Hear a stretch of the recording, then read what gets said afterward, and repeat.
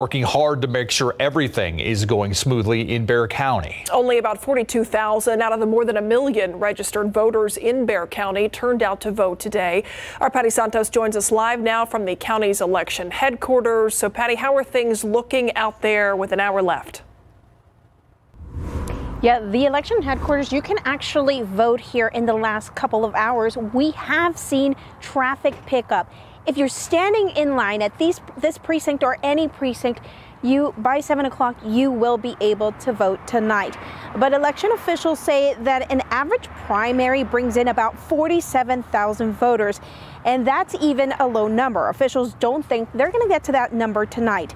There have also been some issues with mail-in ballots. About 35% of those ballots have been rejected in the past, and the past rejection rate was about 2 to 3%.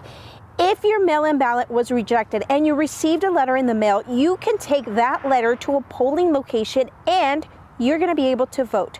There are 7 forms of ID that you can take to vote tonight. Those include a driver's license, a handgun license, a passport, or naturalization documents, among others. And remember, you can vote at any precinct that you want.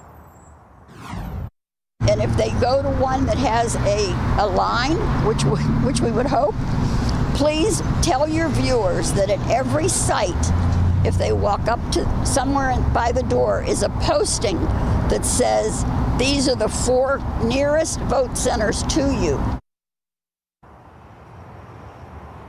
And get this, the precinct with the highest voters tonight is in the north side. That's at Brook Hollow Library. And the site with the lowest voter turnout right now only had about 15 voters as of 4 o'clock. That is on the east side, Perales Elementary. We're going to stay here on the scene, bring you more updates from the elections office. We expect another update around 7:30. We'll bring it to you. We'll send it back to you.